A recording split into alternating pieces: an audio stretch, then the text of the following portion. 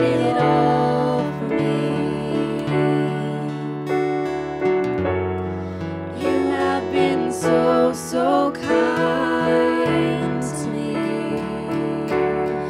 Oh, the overwhelming, never-ending, reckless love of God. Oh, it chases me down, fights till I'm found, leaves the 99. I couldn't earn it, and I don't deserve it. Still, you give yourself away. Oh, the overwhelming, never-ending, reckless love of God. Yeah.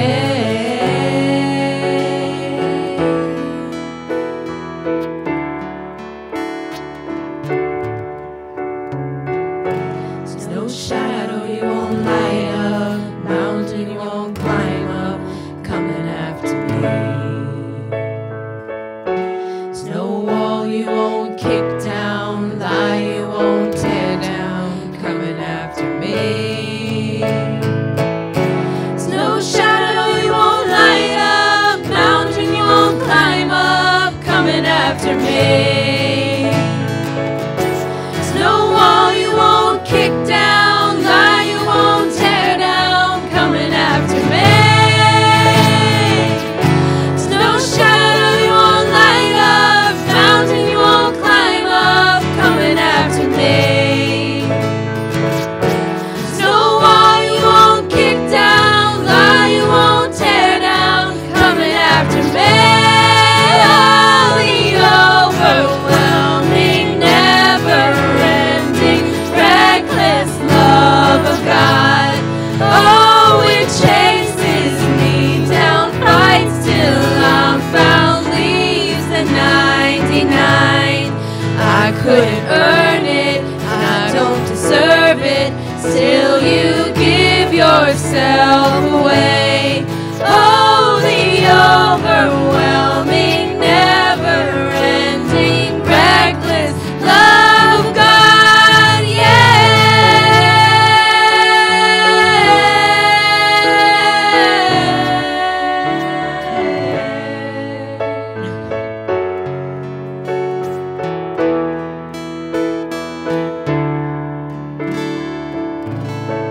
Oh, the overwhelming, never-ending, reckless love of God.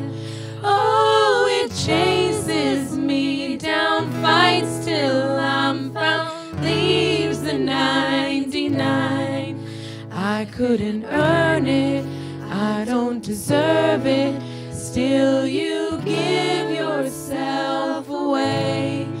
Oh, the overwhelming, never-ending, reckless love of God. Yeah.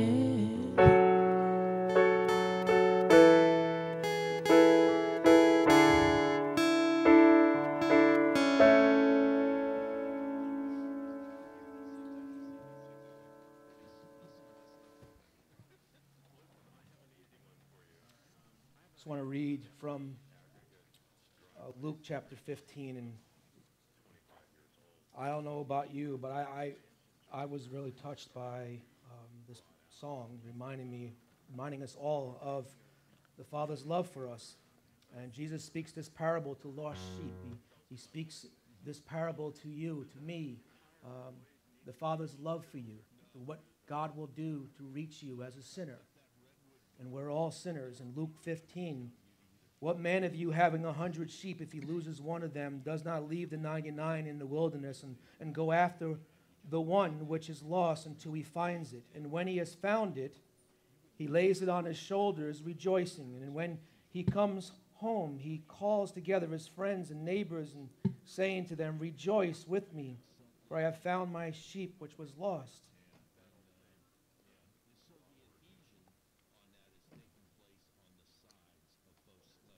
I say to you that likewise there will be more joy in heaven over one sinner who repents than over the 99 just persons who need no repentance. Amen. That's the Father's heart. The Father's heart is for the sinner who needs to repent.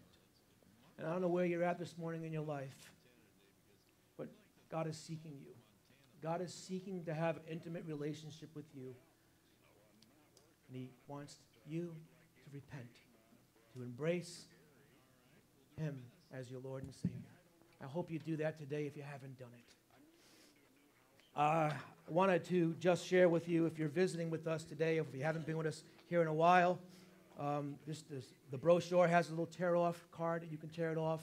If you have a prayer request, if there's something going on in your life and you would like to communicate that to me, for me to reach out to you, prayer requests, something going on in your life, please fill this card out, tear it off, put it in the offering plate when it comes by later on. And if you're visiting with us today, please take the time to fill it out so we can get a record of your attendance with us. And that's a way for you to take that step and say, hey, I want to get to know this church, and we want to get to know you, and we'll reach out to you accordingly. Why don't we take a little bit of time to go around and greet one another and welcome each other to the fellowship that we have here at Calvary Baptist. Good morning, Joanna. Good morning. Great talk.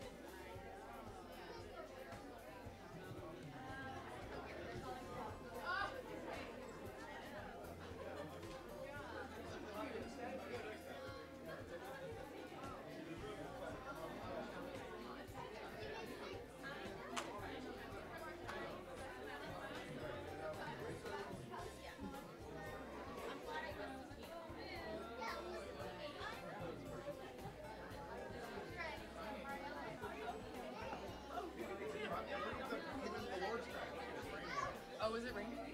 The Lord's growing. He's so cute. It's on. I believe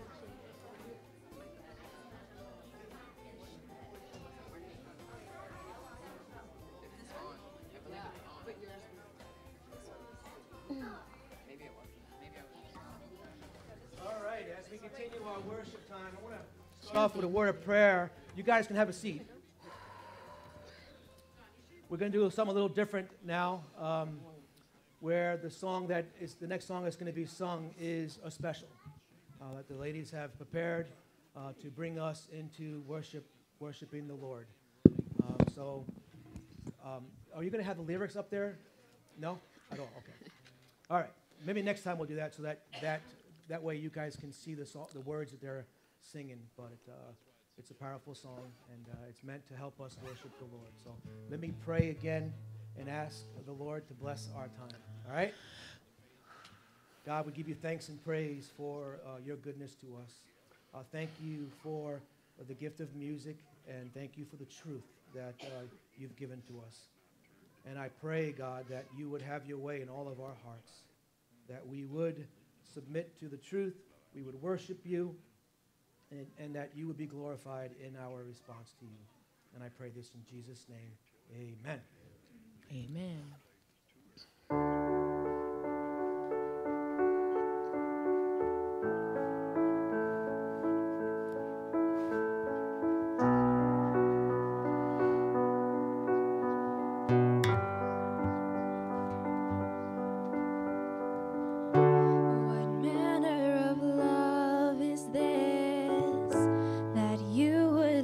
Down your life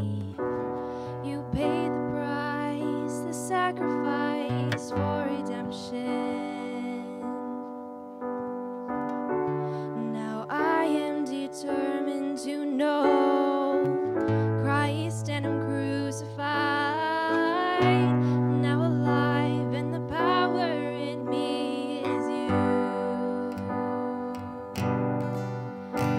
Now I'm blameless. You call me holy. I've been forgiven. You call me righteous and free. Now spotless. You call me worthy. I am your child. You call me chosen. I'm yours.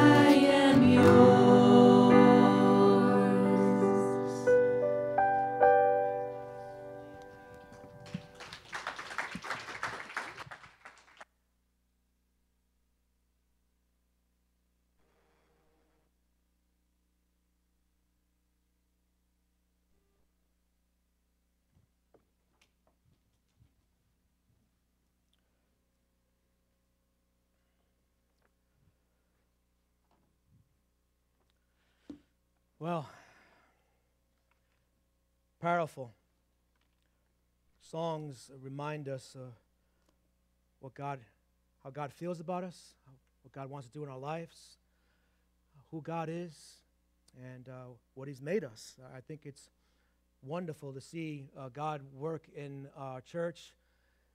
2014, if you were with us in 2014, that was the last time we had sort of live music, right? Where we used to have a drum set over here.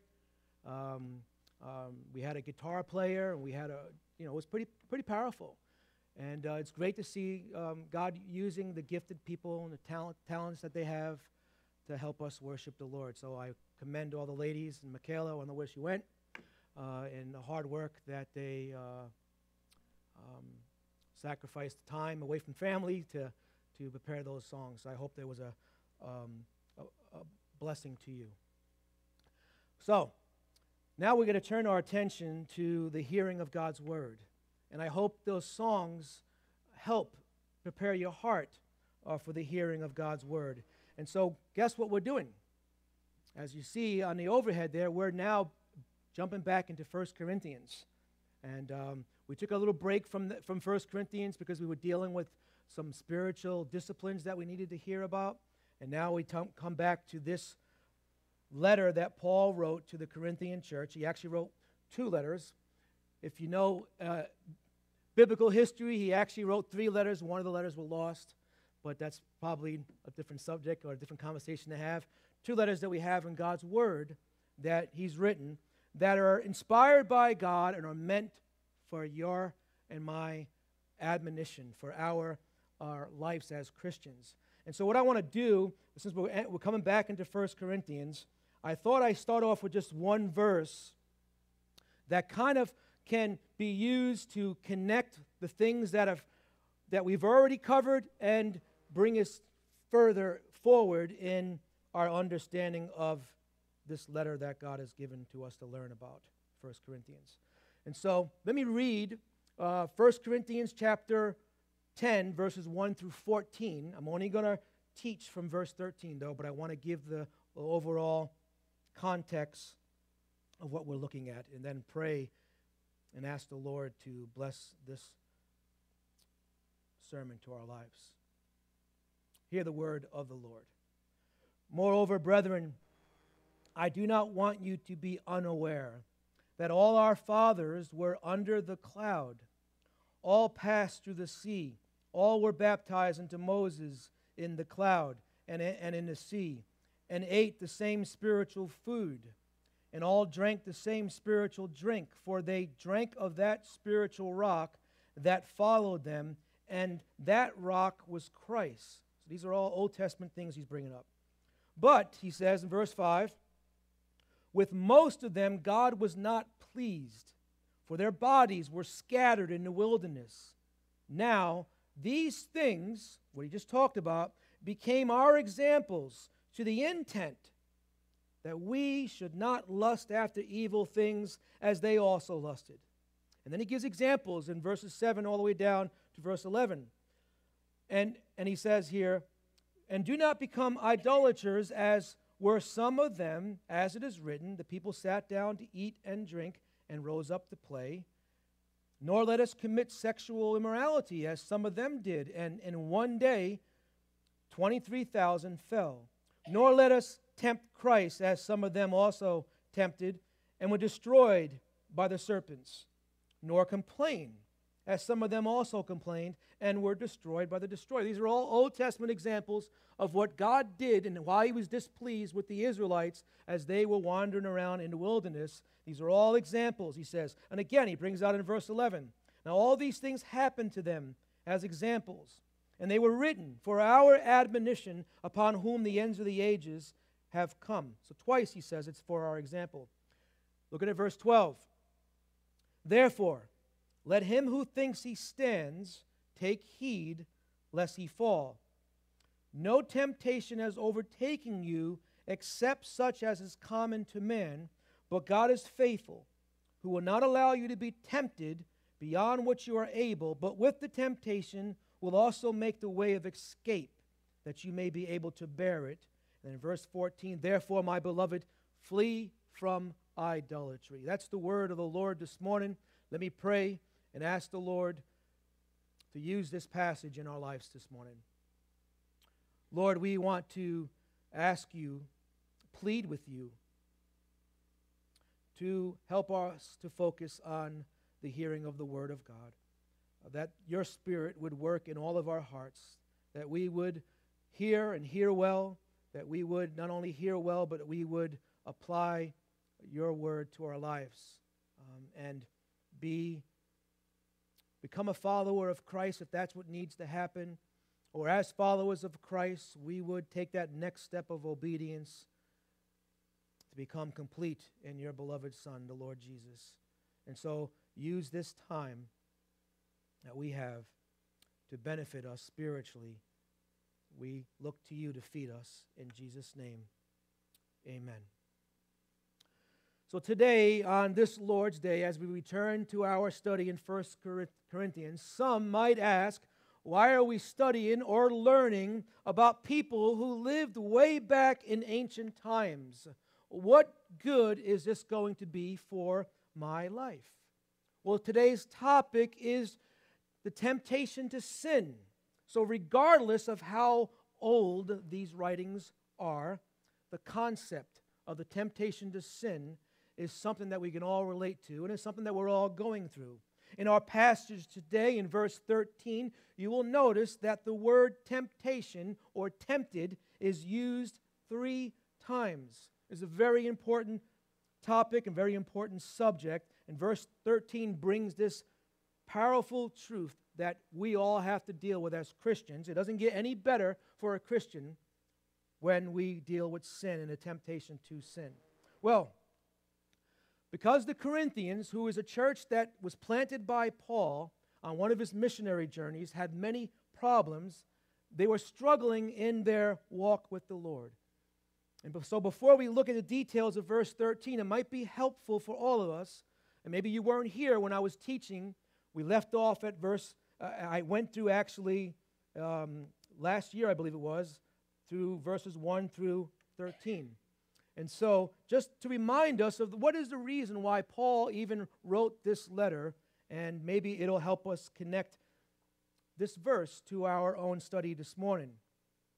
What were the problems that were going on in the Corinthian church? Well, in chapter 1, he talks about the divisions that were taking place. There was carnal living, and they were not thinking and focusing the way they ought to be focusing on. They were looking at Paul and saying, Paul is my leader. Or they were looking at another teacher named Apollos and saying, oh, he's my leader, or whatever. They were just focusing on the people that were leading them, and the church was being divided, and that was one of the problems the church had. The church also had the issue of immorality, sexual immorality, the pagan or worldly way of living in this world and just having sex with whomever you want to have sex with had not been a broken pattern in their life, and it came into the church. And so there was issues of sexual immoralities. There were also issues of disagreements. In 1 Corinthians 6, there were people not getting along, believers not getting along with each other, and so they were threatening to actually sue each other and bring their issues, their problems of reconciliation, bringing it before the world. In other words, laying out all their dirty laundry for the world to see that. And Paul says, no, we ought not to do that. We ought to settle our problems within the church the way God designed it to be. And then there are also, in this letter that we've already studied, there are marriage and divorce issues. New believers were now, maybe for instance, the husband would get saved, and the wife did not become a believer yet. And now you have a mixed marriage, a saved person living with an unsaved person, and it's their new faith, and they're trying to figure out, should I leave my unbelieving husband because he's an unbeliever?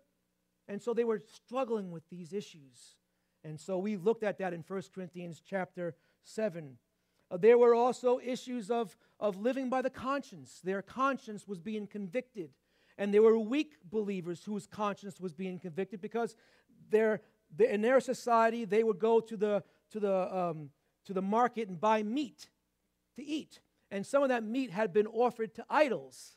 And so the weak believers were looking at that and seeing stronger believers buying the meat, and it was convicting them, and they were being bothered by this whole issue of living by your conscience. And so Paul had to address that. And then he also addressed the issue of idolatry, where they were taking their pagan ways of worshiping, what they used to worship prior to becoming a believer, and they brought that into the church as well. And then Paul corrects their thinking about their money and the idea of giving and tithing. Those were issues that the church was struggling with.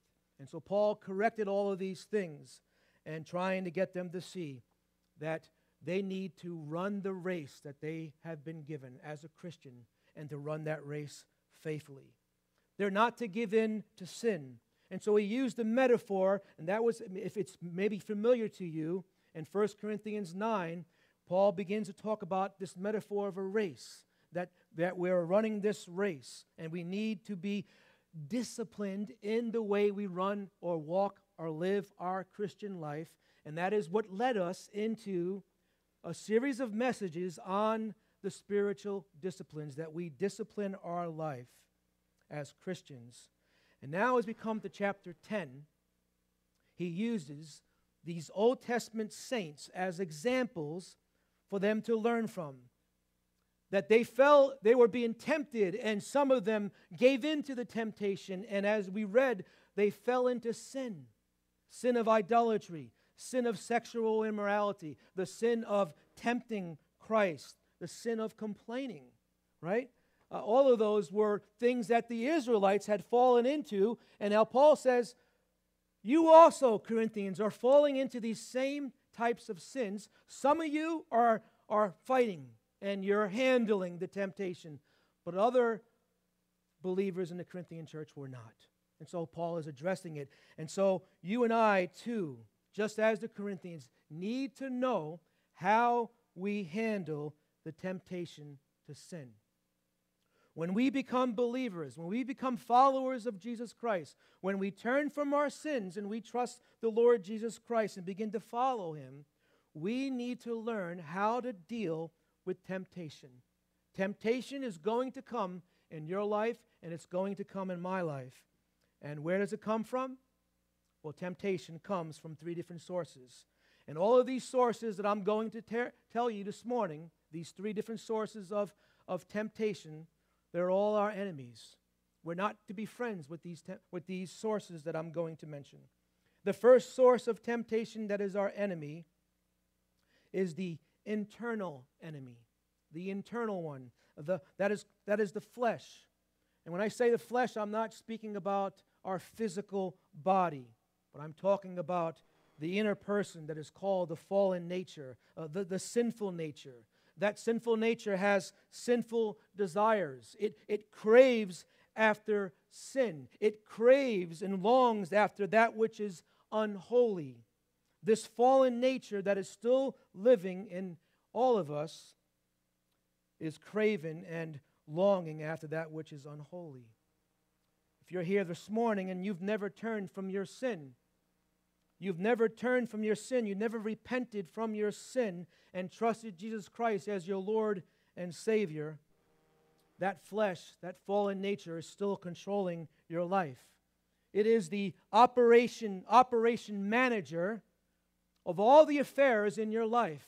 It is controlling your life. But as a Christian, the flesh no longer controls you. That control has been severed. That doesn't mean it's not there. It doesn't mean the battle is not going to be intense. It just means that it's no longer controlling your life. The flesh desires and longs to control the believer's life. It is our enemy.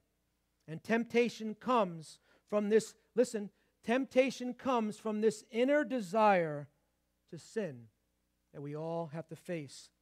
A passage of Scripture that brings this out clearly is in James chapter 1, verses 13 through 15, where God's word says, "Let no one say when he is tempted, I am tempted by God. For God cannot be tempted," listen to these 2 words, "by evil, nor does he himself tempt anyone." Because that's evil. God is not evil. God is holy. But listen to what it says in verse 14 and 15. But each one is tempted when he is drawn away by his own desires and enticed. And then when that desire has conceived, using the word for giving birth to something, when it has conceived, it gives birth to sin. That is how you and I sin. When we give in to the sinful nature that is living in us, that's how it happens. We're enticed. The temptation is there. Our inner nature, the sinful person living inside us, desires that. And it's pulling us toward it. But it's not sin when it's just temptation. It is sin when we give in to that temptation in an evil way, and it gives birth to sin. But listen to me. Look at the rest of that verse. Don't just think that your sin is done with. You sinning is no big deal. Because it says, sin, when it is full grown, brings forth death. If you don't know Jesus Christ as your Lord and Savior, death means you're separated from God because of your sin. But as a believer, sin also damages your life with God. It brings forth death in the sense that you're disconnected from God. Your fellowship is no longer there with God. You're no longer intimate with Him. You're no longer close to Him. You need to deal with sin. And thank God, God is faithful and merciful. That if we do sin and give in to our flesh, which we do, He is faithful and He loves us and He wants us just to confess that sin to Him and ask for His forgiveness, and He does forgive us. Amen? So we have the internal enemy, the flesh. Don't become friends with it. Don't cuddle up with it. Don't act like it's not there. It is there, and it is tempting you to sin. Secondly, we have the external enemy, which is called the world. Now, by the world, I don't mean the creation, which God created for us to enjoy. The physical world is under a curse by God, and it needs to be redeemed, and it will be someday, but that physical part does not tempt us. The world is also a system, a philosophy, a system, and the Bible says that that system is under the sway of the evil one, Satan. Listen to how John puts it in 1 John chapter 5, verse 19. We know that we are of God, and the whole world lies under the sway of the wicked one.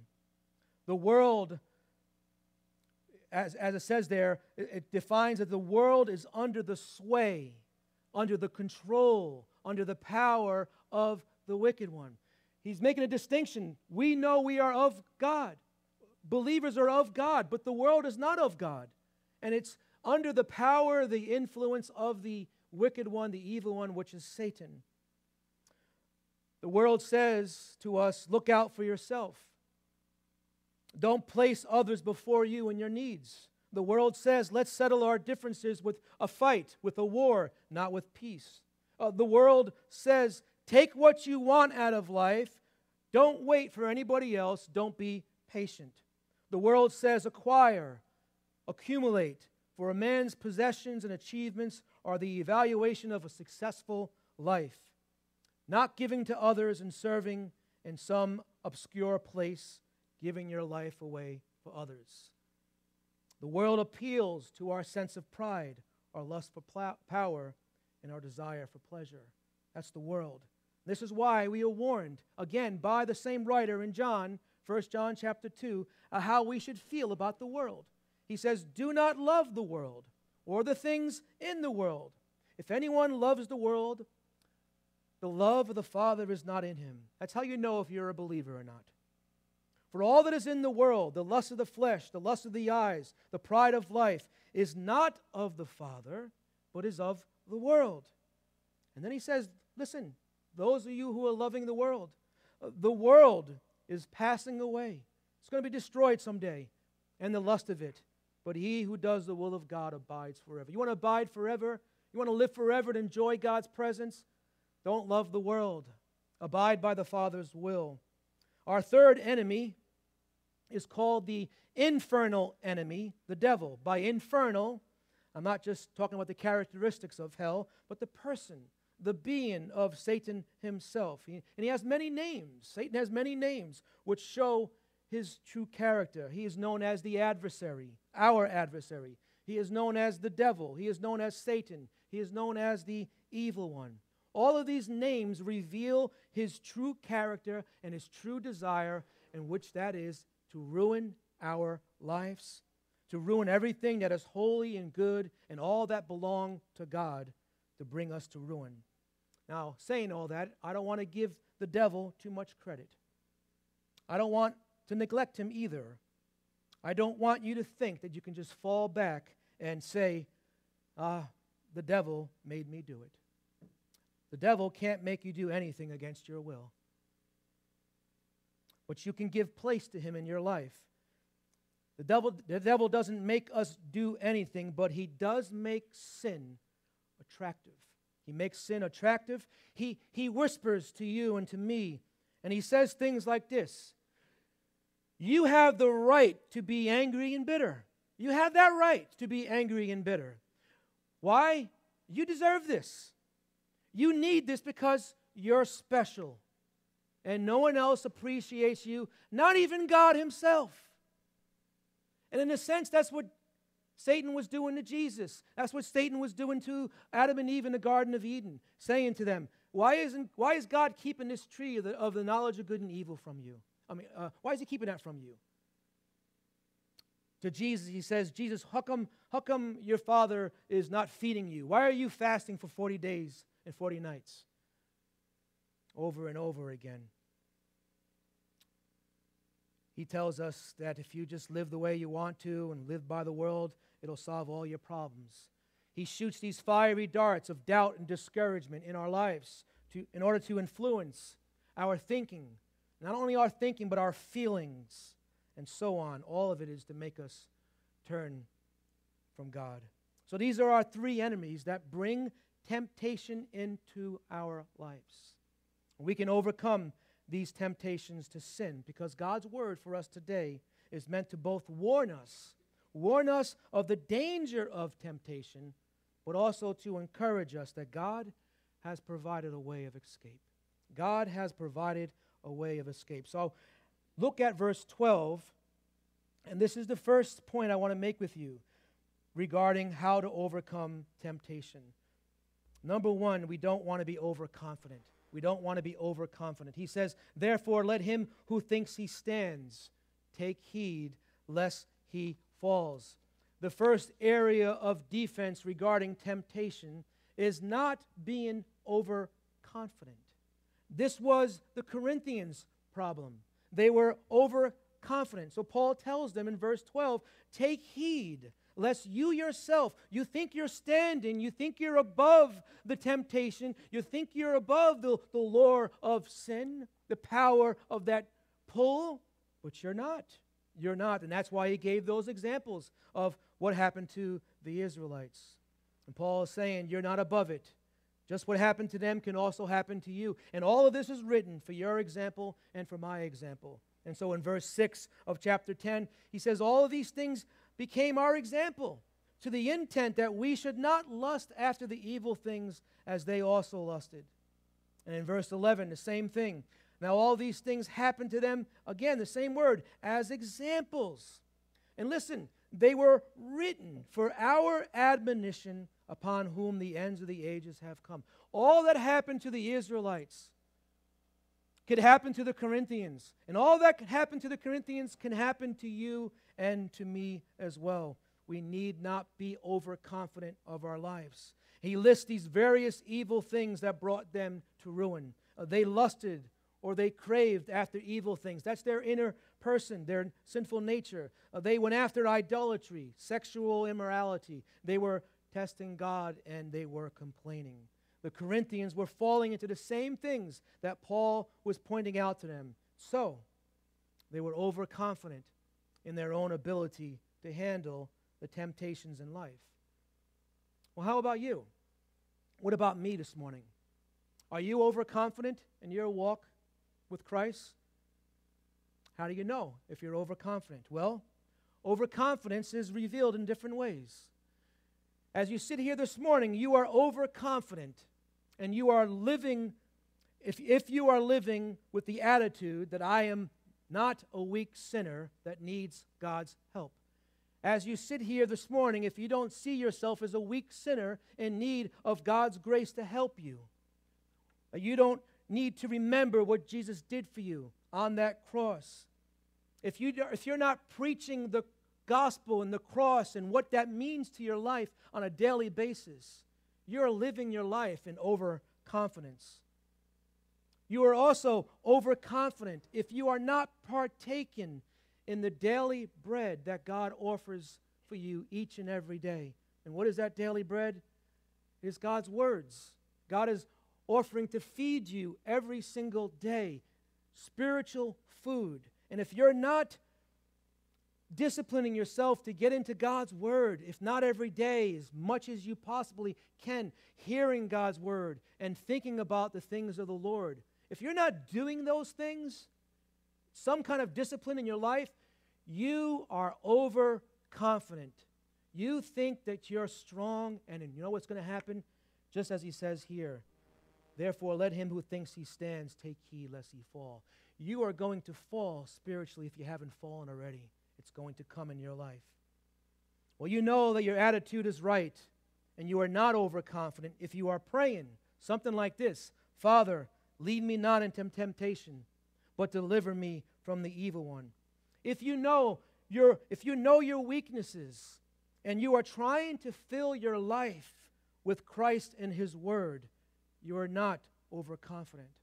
But if you are living as a Christian in your own strength and in your own wisdom, you are setting yourself up for a fall. And when temptation comes, you will fall into sin. You will fall into sin. And as I said earlier, temptation itself is not sin. Giving in to that temptation is a sin. So when I am tempted to look or to dwell on something or something that I ought not to be looking at, and if I give in to that enticement, and I dwell and I look and I begin to go beyond just glancing, I am falling into sin. And so God's word to you this morning is, don't be overconfident, but instead be humble, be truthful, and know your weakness. Trust in the Lord and in his mighty power. And so we can overcome temptation by not being overconfident. Secondly, we can overcome temptation by understanding temptation, understanding the nature of temptation. God is in control of everything that comes in your life and in my life. Every trial, every testing that comes your way and comes my way is meant by God to be something good, to prove our faith by overcoming that temptation. But listen, on the other hand of that, Satan is also bringing trials and temptations into our life, persecutions and things of that nature. And he means for us to fail. And so there's a little bit of confusion when it comes to this topic of temptation, because the same word is being used for temptation is also used for the word trials. It is used for the word testings. It's the Greek word perosmos. Perosmos. So if you repeat that 5 times, I'm sure it will help you. No, probably not. No. Knowing the Greek word is not going to help you one bit, but I wanted to give that word to you so that when you ever get to the point where you're studying God's word and you see the Greek word, you'll see that word is used. Sometimes the word means trial or testings. It is used as for us as believers to prove our righteousness. Case in point, Job. If you're familiar with the story of Job, Satan came to the Lord up in heaven, and he asked permission to test Job. And God gave Satan permission to test him, to afflict him. Or it can become an inducement to evil, as we read in James chapter 1. It always depends on our response to the testings. Listen, if we do not resist in God's power, it becomes this solicitation to sin and brings us into ruin. If we resist in the power of God, it is a test that proves our righteousness. It proves our character, and it shows the genuineness of our faith if we are faithful. It all depends on our response to that temptation, to that trial, to that testing that comes in our life. All of it depends on our response. When the trial or the testing comes to you, when it comes to me, how do you respond to it? How do you respond to difficulties that come to your life? In James chapter 1, verses 2 and 3, he says, "My brethren, count it all joy when you fall into various trials," same word, "knowing that the testings," same word, "of your faith produces patience." And so when a trial or difficulty comes in your life, if you understand what temptations, trials, and tribulations and all that means, you know that God's in control of it, and it's coming into your life to prove your character, because God's in control of it. Do you count it joy? 1 Peter chapter 1, verses 6 and 7, pretty much the same thing. "In this tribulation, this trial, you greatly rejoice, though now for a little while, if need be, you have been grieved by various trials." Why am I being grieved? Why am I going through these difficulties, Lord? Have you ever said that? Look at the next verse. "That the genuineness of your faith." Is your faith genuine? Is it real? Well, how do you know? It says, it's more precious to God than gold that's going to perish, though it is tested by fire, leave it up there, may be found to praise, honor, and glory at the revelation of Jesus Christ. Do you know anybody who's godly? Do you have people in your life that you know, and you kind of look at them and you say, man, I wish I had the Christian walk that they have. I mean, they handle things different than I handle. Do you know anybody like that? Just nod your heads, we get done faster. Okay, listen. Do you realize that the people who are godly in your life did not become godly because they just went through life without any problems? Do you realize that everyone who is godly, who is got a godly character, who is righteous, and who is living the life that you and I want to live, they got that way because of trials, because of tribulations, because of difficulties in their life. And when those hard times came, it was a test from God. And God knew that they can handle it, and so God brought it into their life, and that they came through that difficulty trusting God, praying, focusing on the Lord Jesus Christ. And as they came through that trial and that tribulation, they came through it stronger and a much more godly individual. But if you're avoiding difficulties, and I know I'm there too, okay? We avoid them. We don't want difficulties. We're never going to become the believer, the Christian that God wants us to come without the trial, without the difficulty. God brings those in our life for a purpose and for a reason, to produce righteousness, to produce character, perseverance in our lives. We can see both God and Satan. Listen to this. This is powerful. Both God and Satan are involved in the temptation of Jesus Christ. Did you know that? Luke chapter 4, verses 1 and 2. It says, "Then Jesus, being filled with the Holy Spirit, returned from the Jordan and was led by the Spirit into the wilderness." If you read Mark's gospel, Mark says that the Spirit led Jesus into the wilderness to be tempted by Satan. So catch this. Who's leading Jesus into the wilderness? The Spirit, not Satan. It is the Spirit of God leading the Son of God into the wilderness to be tempted by the devil himself. And so for 40 days and 40 nights, Jesus is fasting. He's hungry. And then all this temptation comes to him. All of it comes to him. It's unbelievable, powerful. And so he was tempted for 40 days, 40 nights. He ate nothing. Afterward, when he had ended, he was hungry. And so God intended the test to prove his Son's righteousness. But Satan intended to induce Satan to misuse his divine powers and to give his allegiance to Satan. And in the same way, Job was also tested, much the same way. God allowed Job to be afflicted in order to prove that his servant was an upright man, fearing God and turning away from evil. Job chapter 1, verse 8. Read Job, just the first chapter. You'll be amazed. Satan's purpose was the opposite, to prove that Job was faithful only because of the blessings and the prosperity that the Lord had given to him. You're only faithful to God because God's blessing your life. And if you take away all of those blessings, Job would surely curse you to your face. And what happened? Job's character was proven to be a godly individual. Job didn't have any clue that this conversation took place up in heaven. And here he is on the earth going through all this affliction. God and Satan are often, at times, working in our life and your life and my life. God's testings are meant to bring are never to bring about evil, but righteousness. Satan always tempts us to go against God. Our response determines the results. Listen to this. God often brings circumstances into our lives to test us. Like Job, as I said, we usually don't know at the time and recognize these things that are happening in our life as a test, right? We don't really realize it. And we don't really think that the hard thing that we're going through is coming from God. It's just because of something else, right? But our response to them proves either our faithfulness or our unfaithfulness.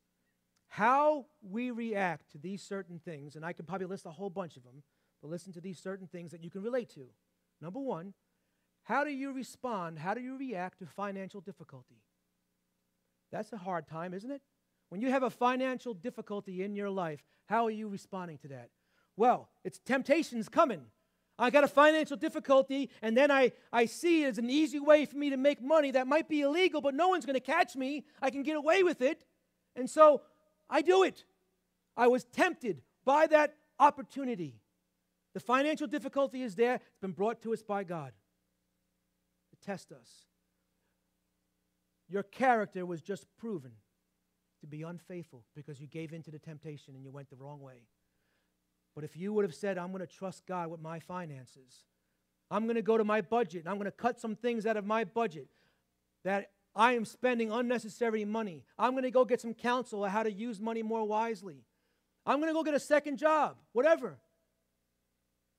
That's taking the right avenue that God has provided a way for you to escape that temptation that you're going to give into. Does that make sense? How about this? Young people, school problems. Nowadays, even us older folks are going to school to finish our education, right? But you have school problems, right? You got a test that's coming up, and you forgot to prepare for it.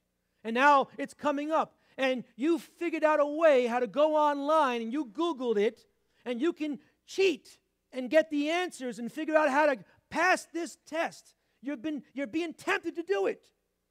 Or, what can you do? You can go to bed earlier. You can stay up later.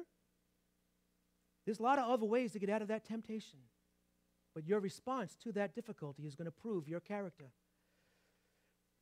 Health trouble, business setbacks, all of these things test our faith and our reliance upon our Heavenly Father. If we don't turn to Him, however, the same circumstances can also make us bitter, can make us resentful, and can also make us angry. Because why am I having these difficulties? It's almost like we think that we're special. We don't deserve these things. And so in order to overcome the temptation to sin, we need to not be overconfident, and we also need to understand temptation. Let me go a little quicker here on this next point here. All temptation, he says here, is common to all. No temptation has overtaken you except such as is common to man. You know what that means? That means that whatever difficulty you and I are going through, it's not unique. It's not special. Believers all over the world are going through the same troubles, the same trials, the same temptations. Your particular situation is not unique. It's common to all. It's not superhuman. It's not supernatural. It's common to all. The characteristics of your trial and my trial are natural. There's nothing special about it. It's common to all. All of us go through the same trials and the same tribulations. Listen, millions of Christians all over the world are going through the same struggles. That means there's someone sitting next to you right now that is also going through a trial that maybe you're going through the same trial. Or if they're not going through it now, they're going to go through it someday, or you're going to go through it. That's why we need each other. There's no temptation taken you, but such as is common to all. That's why we have the church. That's why we need each other. That's why we covenant together to be together as Christians. Each of us have covenant together to be a church. That's what's called membership. Let me just read to you some of the things, if you're a member here at Calvary Baptist, that you have covenanted together to be. And so you need to hear this, because sometimes you allow the trouble to come in your life and you isolate yourself from your family. Not just your physical family, your spiritual family who love and care about you. And so when you become a member of a church, especially Calvary Baptist, we want to encourage you not to do that. And listen to the covenant that you signed when you became a member. Or you forgot you signed it. You probably don't remember signing it, but you did. You agreed to follow these things. Listen to what it says.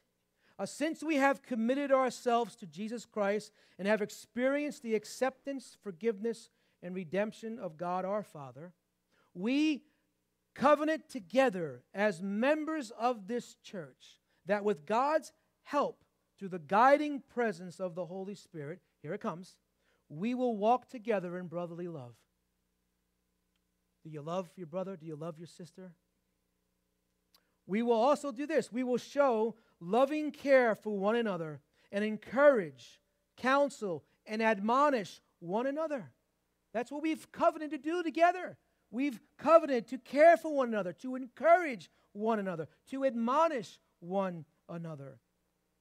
One of the things that have brought to my attention that have always been Beth and I's burden is that older saints, if you're wondering if you're an older saint, if you're my age or older, you're an older saint, okay? And if those of you who love the Lord and you've got some pattern of godliness in your life, there are young people who are coming to this church that need you in their life, that need you to come alongside them and encourage and admonish and help them become like you someday.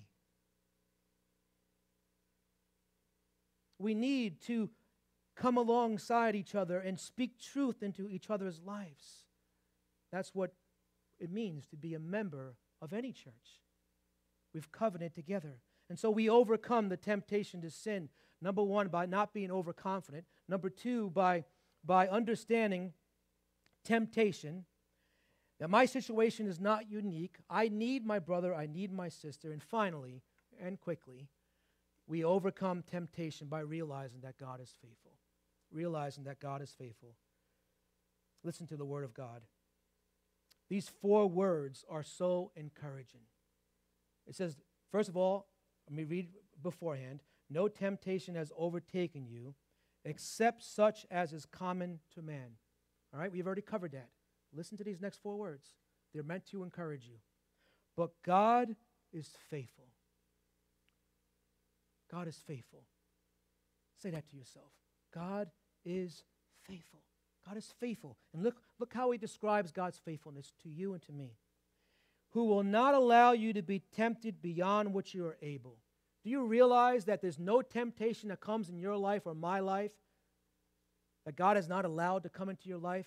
For instance, God knows what you're able to bear. A quick example.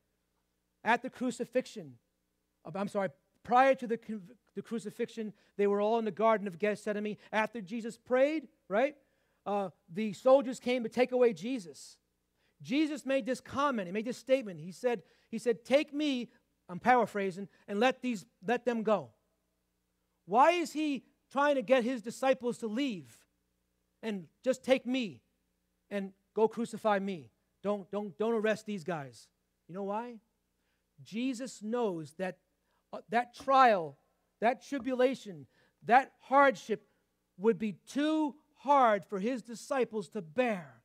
And so he sent them away. He sent them away. And that's what God does in your life and my life. God is faithful. He knows exactly what we can handle.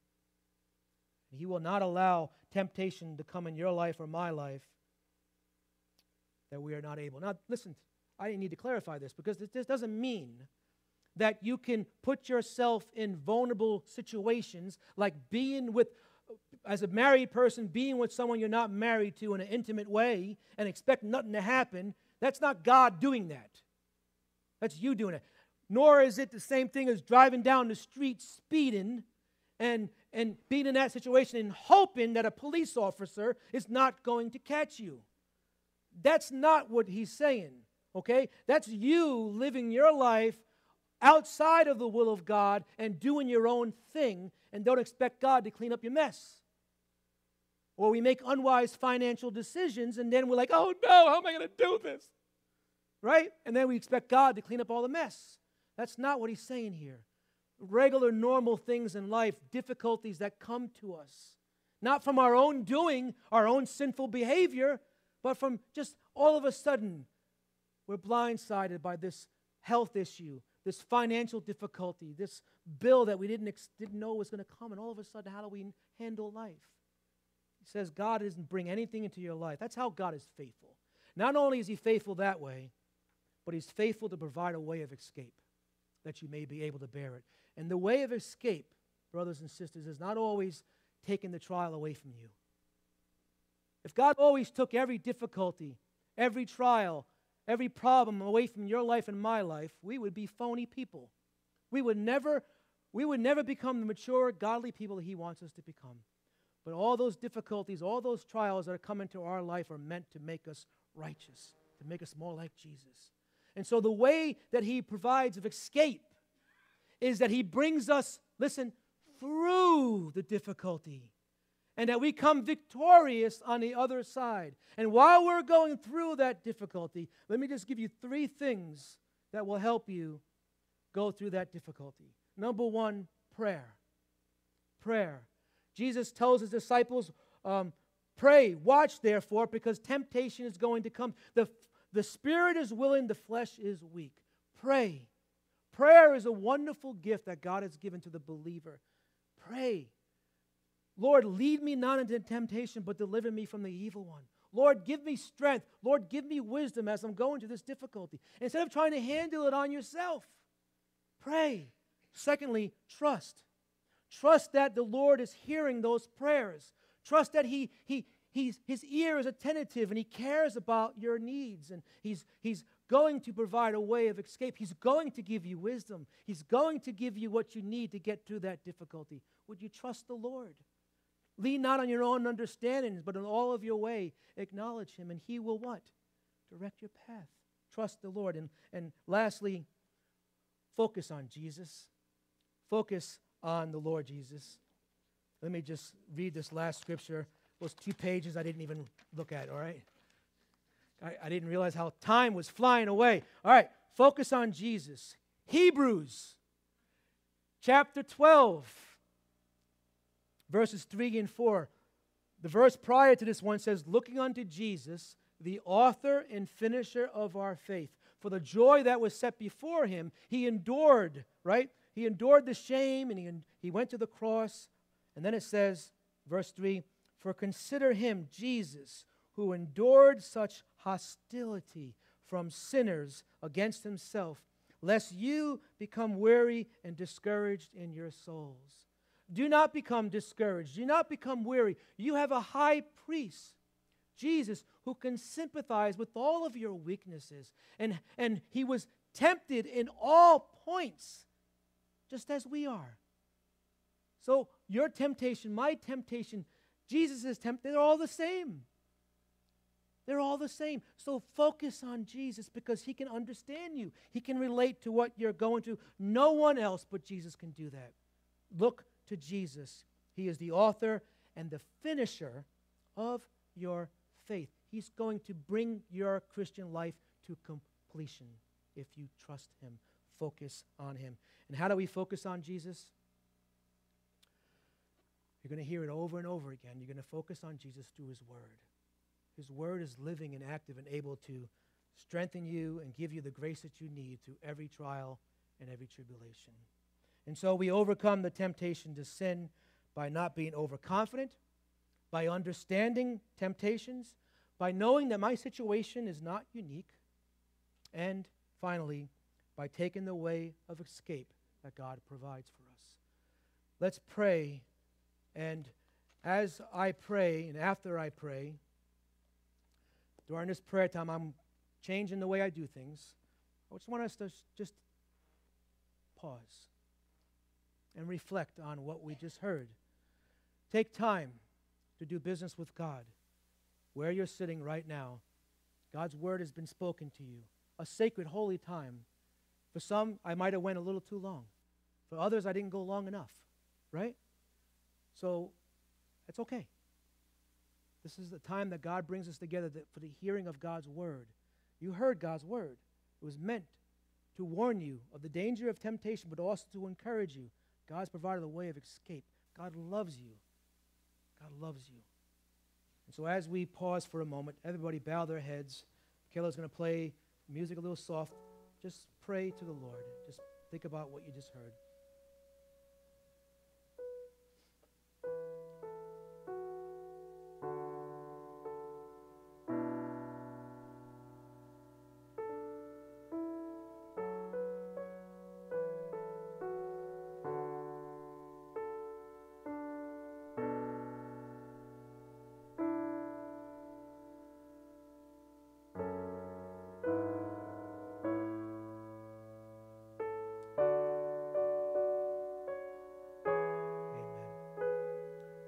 We all stand.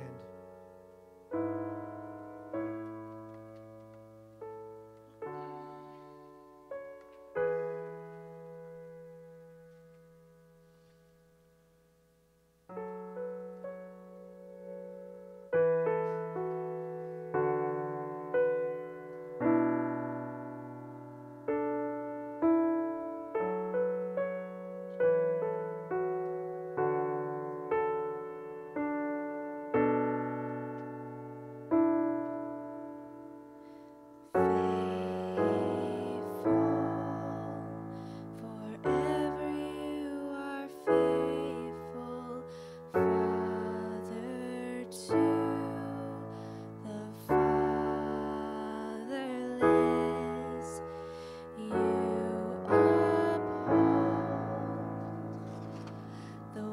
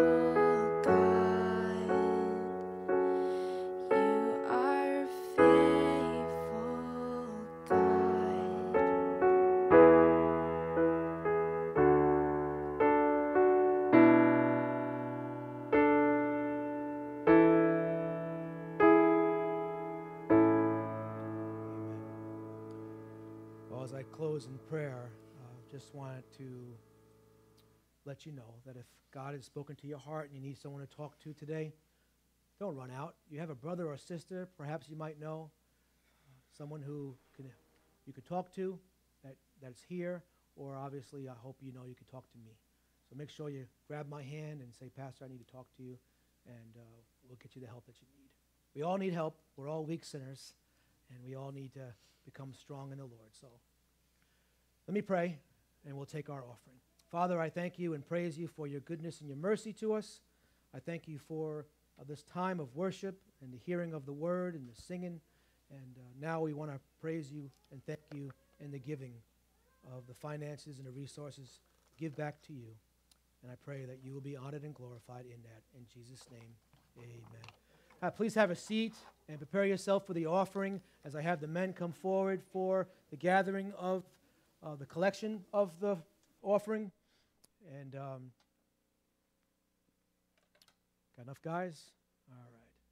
Glenn, can you lead us in prayer for the offering?